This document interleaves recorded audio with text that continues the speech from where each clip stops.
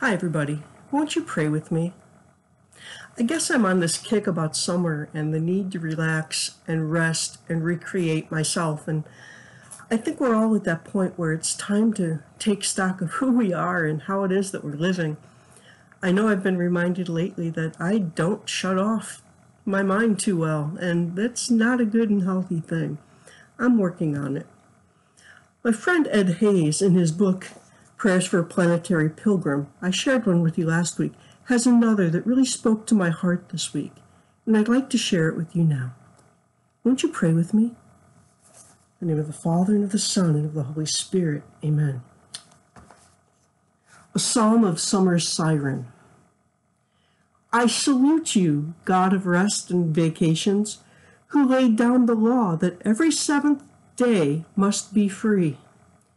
No work for beast, man, or woman was your legal word.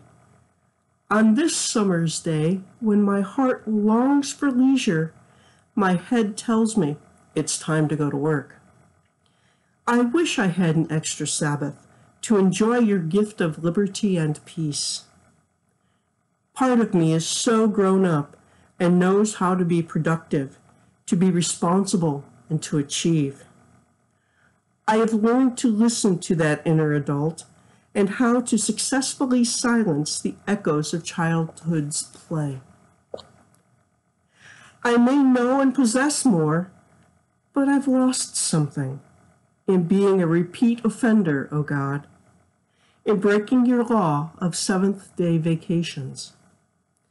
I've forgotten how to vacate my work, to come out of my head and go out of doors, to play with you in the summer sun.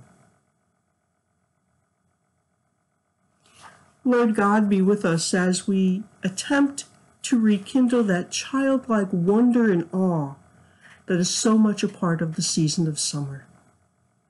Help us to be like children again and bask in the loveliness of your creation, to take time for simple pleasures of sitting on decks, drinking cool water, maybe even blowing bubbles.